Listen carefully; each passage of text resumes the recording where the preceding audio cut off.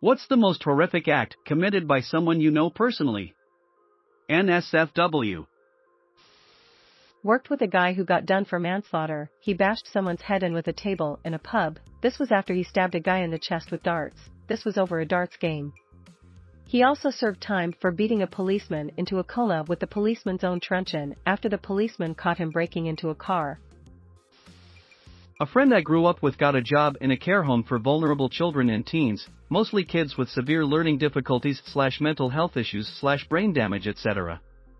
He was in his mid-20s, and was caught having sex in the care home with a 14-year-old girl. Not only was she 14, she also had learning difficulties so severe there was no way she would have been able to consent. He raped her. He got 4 years, served about 3.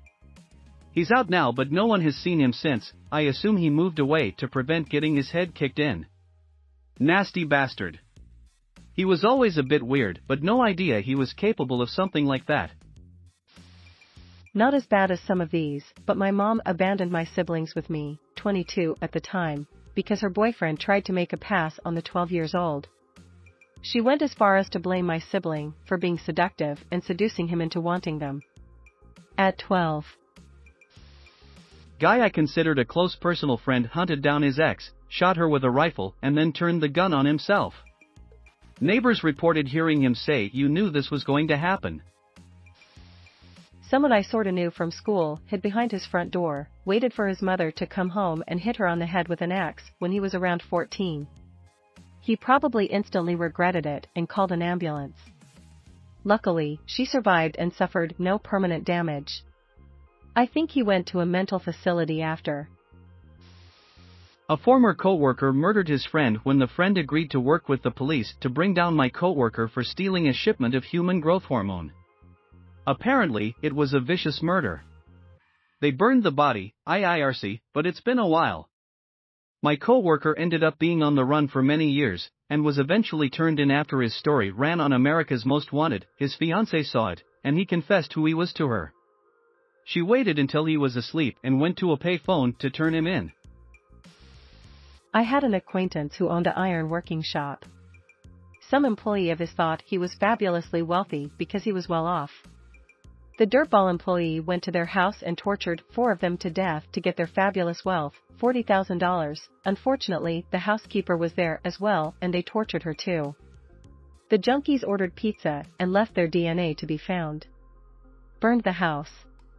Really very sad. This guy was known to hire guys who had criminal records and give them a second chance. His son was 10 years old. I only met him once as a kid, but my granddad's brother-in-law. He approached me and my mom in a cafe, I was 8, and tried starting normal conversational small talk.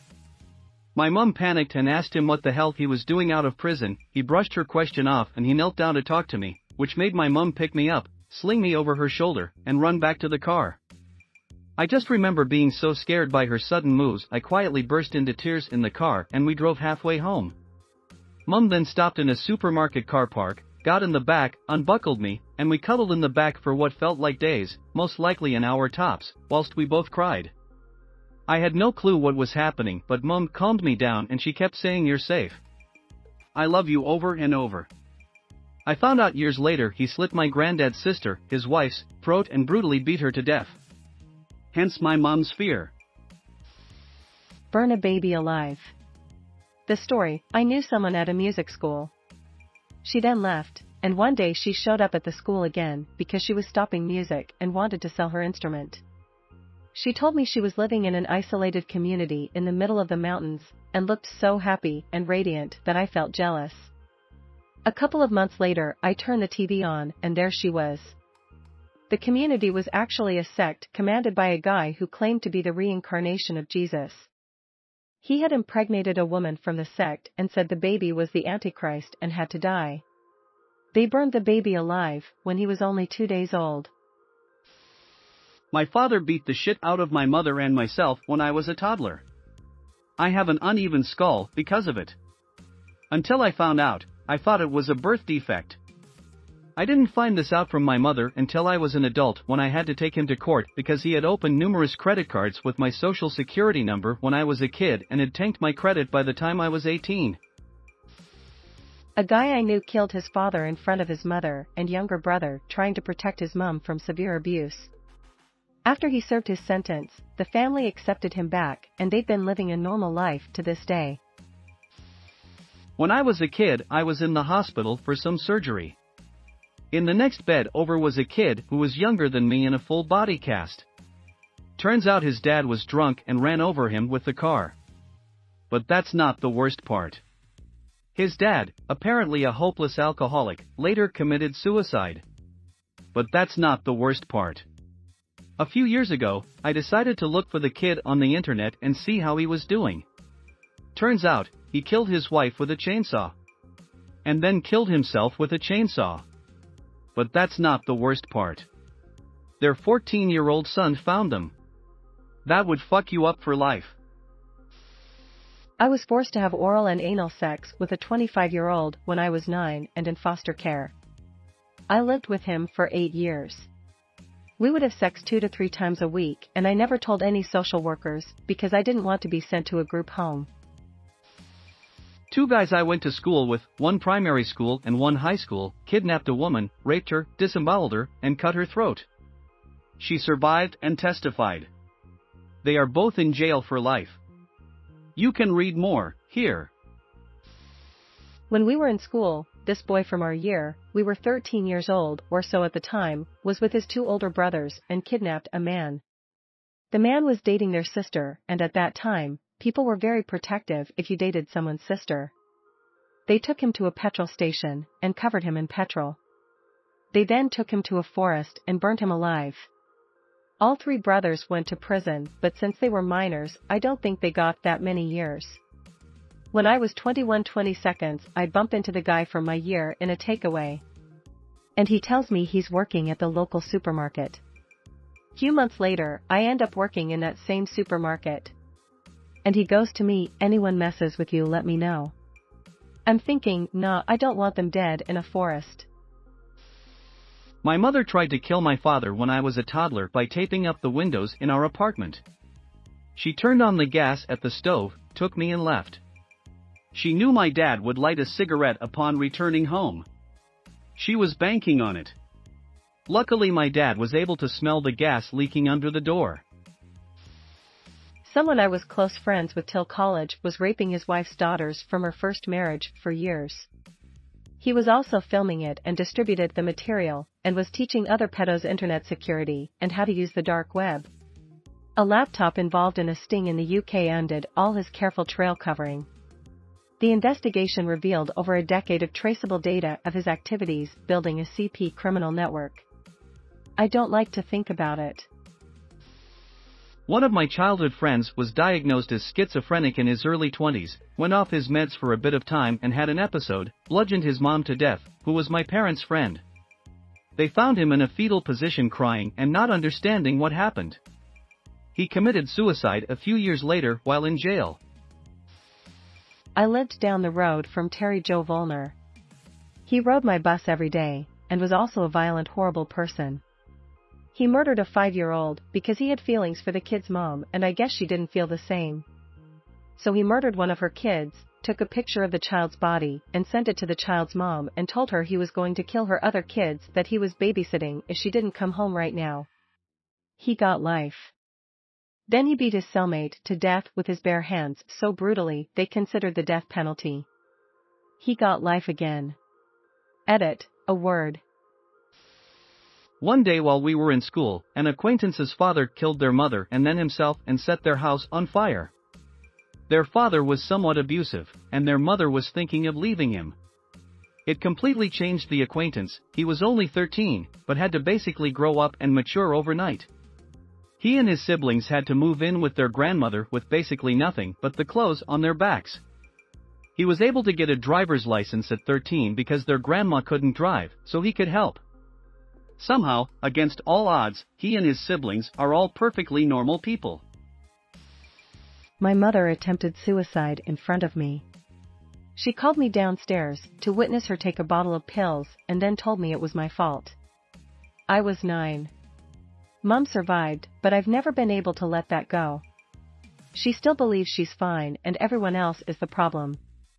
I have compassion for her, but I can't have her in my life. I'm a 42-year-old mother and I can't fathom doing that. Edit. I'm blown away by all of the upvotes and responses. Each and every single one of you is an inspiration, and I want all of the good in the world for each of you. My uncle turned out to be a pedophile, assaulting his foster children often. The only reason he was caught and charged is because cousin managed to film him in the act and turn it in to the police. He got 8 years in prison only, and my cousin committed suicide a couple of years later. May he rest in peace. I knew a guy in the Marines. He was already a shithead, but one day he suddenly got orders back to the US. He was just gone. Turned out that the FBI had been monitoring him trying to groom little girls online and sending nudes. The FBI arrested him when his plane landed. Cousin caught by a police sting on a pedophile chat room, was organizing meeting a woman to abuse her children in front of her. Went to prison, not for long enough. Unfathomable that some people defend him as he didn't do anything yet. Guy I knew from Sioux Falls, South Dakota was convicted of many counts of rape on a child. My kids had spent time w him, he was a family friend and I called him uncle. I had suspicions and cut off contact. Couple years later, he was arrested and convicted. He was only interested in boys. My son swears this dude didn't touch him. I hope he rots. A cousin had his 2 young children call their mom. They were divorced and it was his weekend with them, to say goodnight. He put them to bed and shot them dead before pulling the gun on himself. I didn't know him, but I do now. 30-year-old meth head went on an hour-long rampage in his car, driving along the wrong side of the highways of my town attempting to crash head-on with other road users. He was unsuccessful until he crashed head-on with my 17-year-old brother. The meth head was doing an estimated 140 kilometers per hour, and my brother was doing 110, the speed limit. He just got sentenced to 10 years in jail yesterday, and my brother now has lifelong injuries from the crash. Weirdest part of it all is that all the media and news reports of the accident were either silenced or made to be removed, and we don't know why. Murder, twice. 2 separate incidents. 1, killed a guy in a fight, not intentional. Goes in for 10, serves 8. 2, gets out. Another guy we knew gives him a hard time about how many times he sucked dick. Shot him in the face later that evening. He's not getting out. When I lived in a remote part of Nigeria as a kid, we had our house robbed when we were asleep one night. We had guards and they caught the thief. They put lorry tires around him and set him on fire in the garden. The smell was disgusting. They didn't bother with police in that state, they gave their own punishment. That was 30 years ago, and it still disturbs me to this day. A guy I worked with was shacked up with a manager and drugged her drink one night so she'd pass out. He molested and tortured her very young son to death. Edit, just wanted to add that yes, he is in prison. It happened in Asheville, Canton, NC about 11/12ish years ago. Guy's name is Will. Edit 2, reading through all the comments when I woke up I wanted to let y'all know that I was working at PetSmart, as were the above mentioned. When the news broke the next morning we were all granted time off if we needed it and they also provided us with counseling if we chose.